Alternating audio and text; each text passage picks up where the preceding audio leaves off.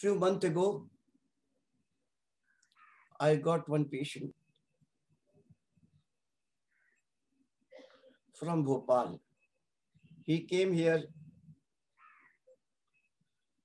for the treatment, and suddenly he is near about 70, 75 years old. Suddenly at the night during sleep, he passed urine in the bed. In old age, and especially in the house of the in-laws, it's a very worse condition for the gentleman. Very humiliation, much humiliation feeling that my people are going to say that in his old age, I pass urine during my sleeping hours. Very shameful conditions.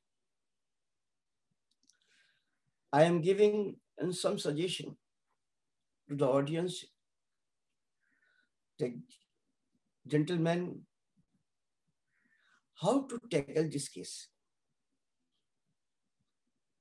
I ask first, how you feel? He said, very shocking to me. I feel very much grieved. What dukh hua? One, this is the feeling. Next, his daughter-in-law told me, so doctor, we cannot say about anything about his bed waiting. Whole bed is going to be full of water, urine. Too much urine. I could not understand that the father has got how much this urine from his body. A severe, profuse, and copious, homeopathic language, copious, means too much. I noted only one thing, the beauty and the fragrance of phosphoric acid. Whenever we have got any opportunity to prescribe phosphoric acid, especially for the discharges, mostly copious. If not copious, no phosphoric acid.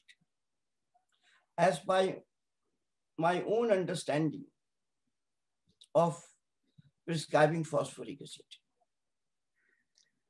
So two striking features. One, phosphoric acid, have a grief, very severe acute grief, and feeling of shame. And the question of profuse watery discharge as urine.